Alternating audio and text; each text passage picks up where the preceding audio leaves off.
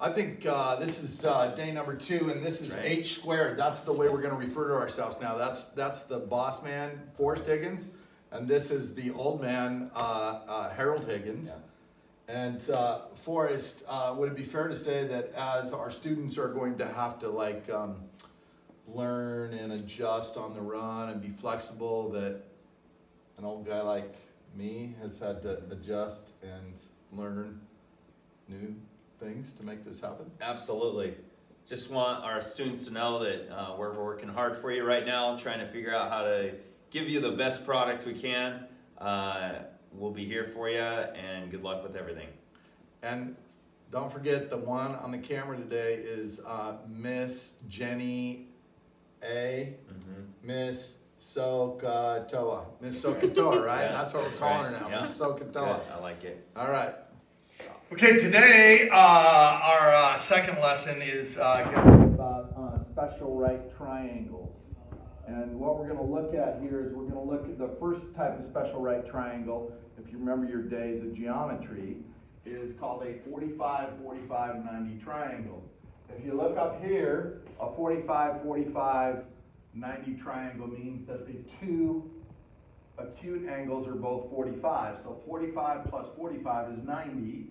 And then you take your right angle, which is right here, another 90, and you have a total of 180 degrees. So what I'm going to do here is I refer to this as a leg of a 45-45-90. This is also a leg. Okay?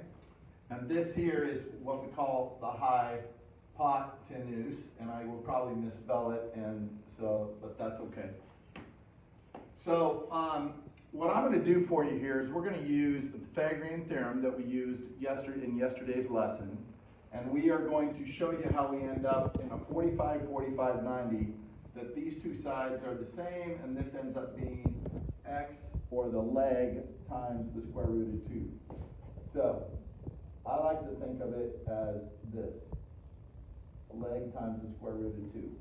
So how do I do this? Well, what I'm going to do is yesterday, Mr. Forrest Higgins talked to you about that we're going to use this, which is the Pythagorean theorem. So the hypotenuse is always the side opposite the right angle. And in this case, we're going to call this, we don't know what it is. Okay? And what we're going to do here is we're going to take the first leg, which is x, we're going to call this x, so we're going to leave this x squared, where this is also going to be x. So now what we got is, how many x squared do we have? We have 2x squareds, and that is like so. Everybody good so far? Then what I'm going to do is I'm going to undo this square by taking the square root of both sides. And when I do that, that 2 is not a perfect square. Okay?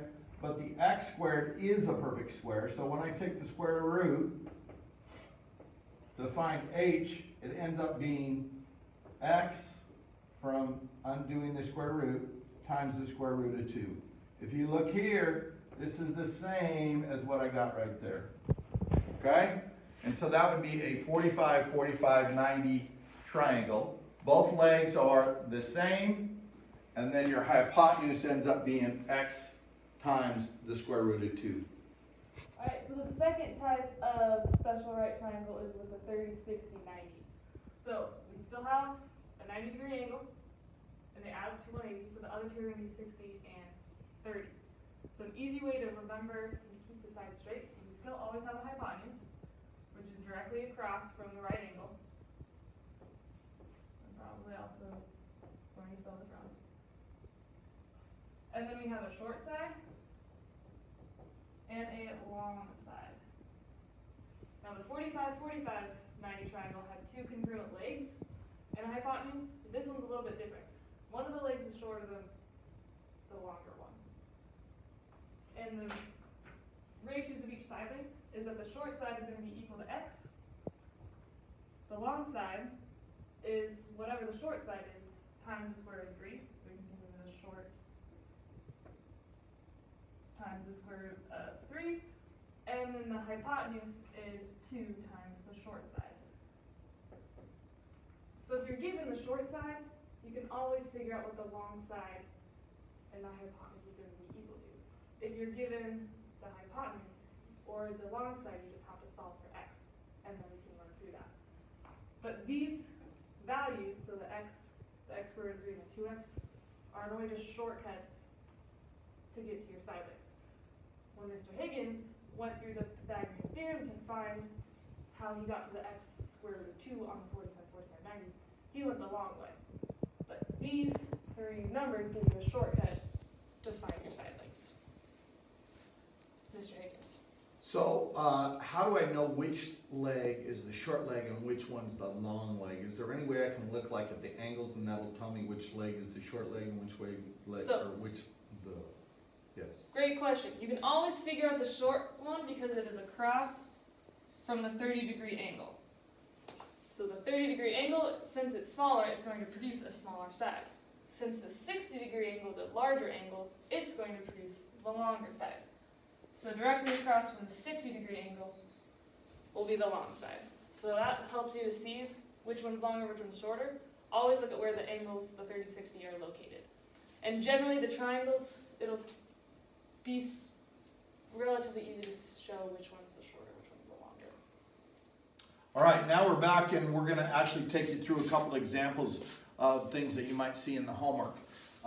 So here's the process. The first piece of the process is to identify the type of special right triangle given. You got two choices. You're going to either go with the 45, 45, 90, or you're going to go with the 30, 60, 90. Okay? And you're going to end up either looking at angles or sides to help you determine what that is. The first thing I got to find out is I need one right triangle. And this little box here tells me that that is my right angle right there. And so then I look over here and I see that I got a 45. That tells me I'm dealing with the 45, 45, 90. So if I look over here, I can go ahead and write 45 right here. Okay? Then I'm going to identify what side length you are asked to find. Well, what is this side? This side, x, is what I'm trying to find here. This is what we call the hypotenuse. I'm going to just label it h for now. And I'm going to say that h is always given to me by x times radical 2. Or I like to think of it as leg times radical 2. Okay? So, we look here. These two legs now are the same. Alright? And I am given, this is number 3 up there, I'm given the leg. This side length here is 7. So this probably means, Jenny, what's the side length of that one there? 7. 7 as well, because it's what kind of triangle, Jenny? A 45, 45, 90. Perfect. So now what I'm going to do is I'm going to look up here and I'm going to say, okay, this is leg times radical 2. I am going to use this here and I'm going to find out that this is, my leg is 7 and this is radical 2. So, here's what I found. My legs are both 7. Okay, I have 45, 45, 90, and my hypotenuse is 7 radical 2. We're going to go to the second problem here. It's a little bit different.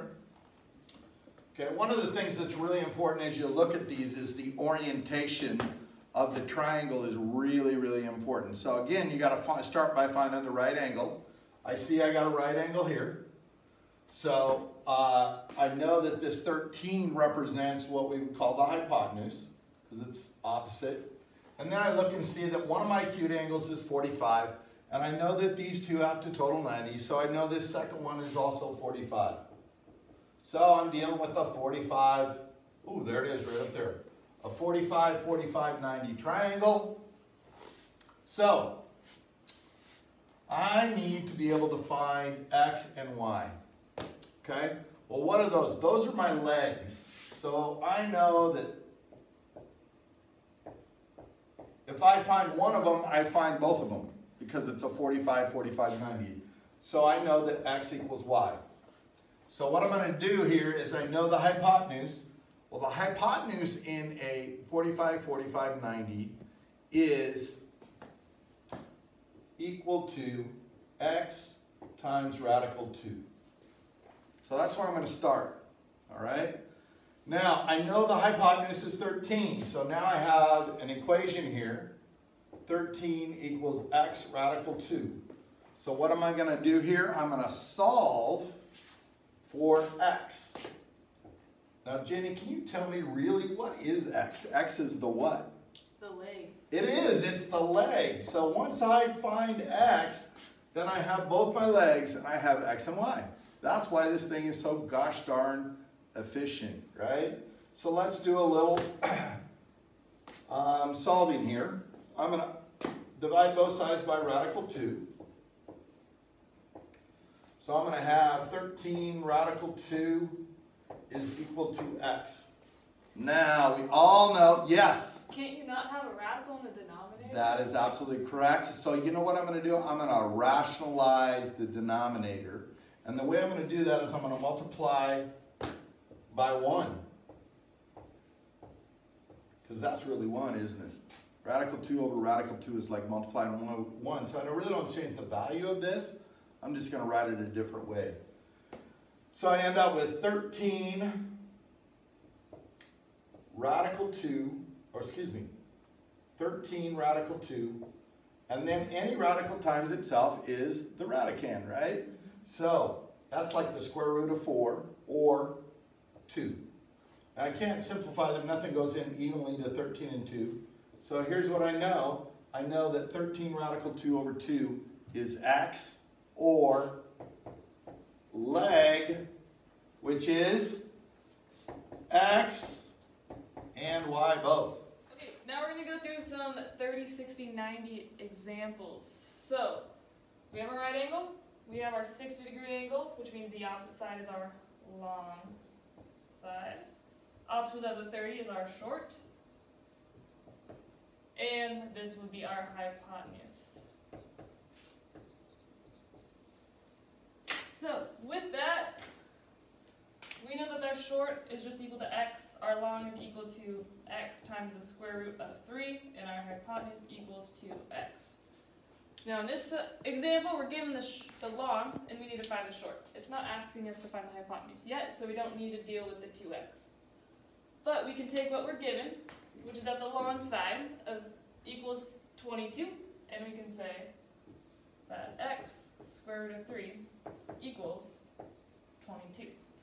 Now this looks similar to our last example when we were given our hypotenuse of a 45, 45, 90 triangle, where we had a square root of 2 in there.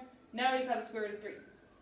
So to solve for x, which is what we want, which is going to end up being our short side, we're going to divide both sides by the square root of 3. We have x equals 22 over square root of 3.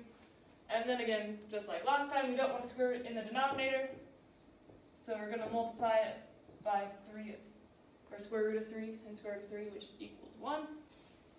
And then we're left with x equals 22 times the square root of 3 over 3. Because square root of 3 times square root of 3 would be something like square root of 9, which equals 3. So since our short side equals x, that would be our final answer, and we can stop there for this problem. Okay, so now we are going to look for x and y, and we are given a square with a side length of 13. So what do we know about a square? What's true about the side lengths? They're all congruent. They're all congruent, so we know that this is going to be equal to that. So what is x equal in this case? 13. 13. So remember, when we're thinking squares, we're thinking congruent sides. Now, which of our two triangle options, so we had the 45, 45, 90, we have the 30, 60, 90, which of those two had two congruent legs? 45, 45, 90. So 45, 45, 90. So we know that these are going to be right angles, and we know that this can be a 45-degree angle, and this will be a 45-degree angle, because we have two congruent sides. So you use the hint that we're given a square to know that the two halves are 45, 45, 90 triangles. So now that we have a leg equal to 13, and this is our hypotenuse, which equals our leg, or x, times the square root of 2, how can we solve for y? We take our leg, so y equals our leg times the square root of 2. So in this case, to find this diagonal of our square, y is going to equal 13 times the square root of 2. So in that example, we didn't have to rationalize the denominator or anything, because we were given the side length, and we just plugged that into what our hypotenuse would be of this triangle.